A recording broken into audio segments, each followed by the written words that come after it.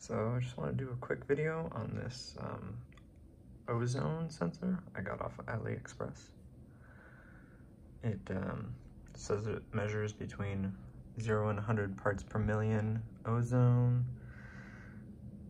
Here's the data sheet and all the communication information, how to connect it in here. So let's see, we have ground, VCC for the power supply of 5 volts, TX and RX for the serial input output. And we have the device hooked up to a USB serial converter right here.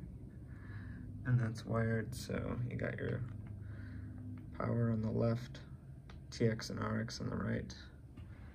As you can see, we're supplying 5 volts from the USB. Put together a Python script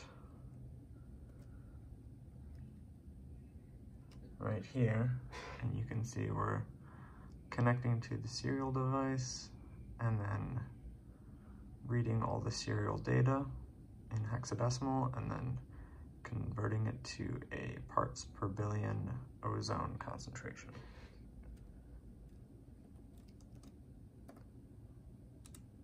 So we'll get that running here.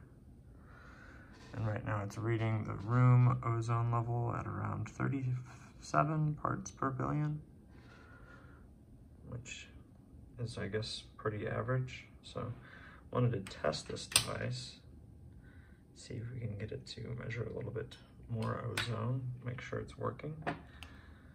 So I got this kombucha bottle here and one of those electric lighters. Produces a nice arc here. So we're gonna go ahead and get that arcing inside the bottle.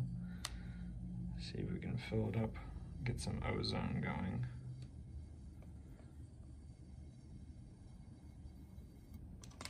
That should be enough to measure. Kind of smells like something funny in the bottle now. And I just shorted it because I have a shoddy wiring system. Oops.